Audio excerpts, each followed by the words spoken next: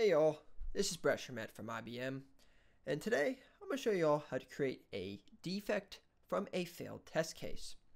So first what I'm going to do is I'm going to hop into some of the failed test cases, and an easy way to do that is through this widget right here, and this widget is the test plan execution status. And all I need to do is just mouse over the red and click on that to pull up all of our failed test cases here. From the screen here, we can see the name for the test case result. And over here, we can see what test case that it is affiliated with. We have our testing environment and also what the last result was. And I'm just going to change this down to failed, and I'll click out of that. And we will click on filter. Now it's only going to pull up all of our failed test cases, and I'm just going to select one of them. And that one is going to be this one that failed in the temperate environment. So clicking on that, I can then click on failed, and if I go over to the defects tab, scroll down a little bit, we can create a defect automatically from this.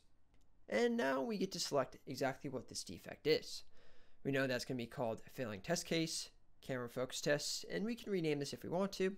We can select what type it is, and that's going to be a defect. We can put who it is filed against, and since this defect is dealing with cameras, I'm going to say that it is going to be filed against the surveillance system. I'm going to put the severity as critical.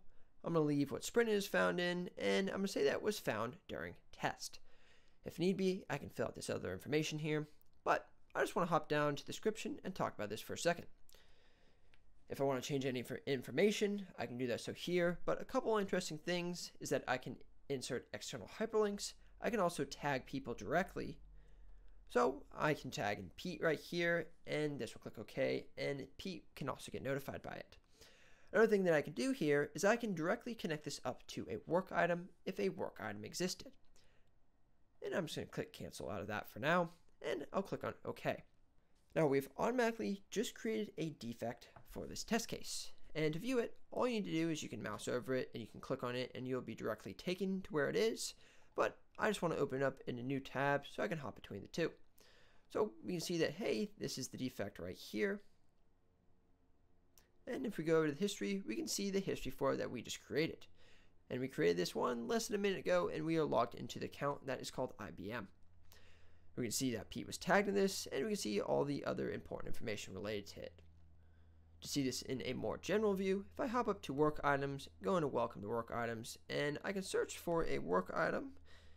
And now what we can do is that if I go over to filtering, I can type in failing, and we can see the test case that we just created. And if I click on that, this is exactly what we created from our test case right here.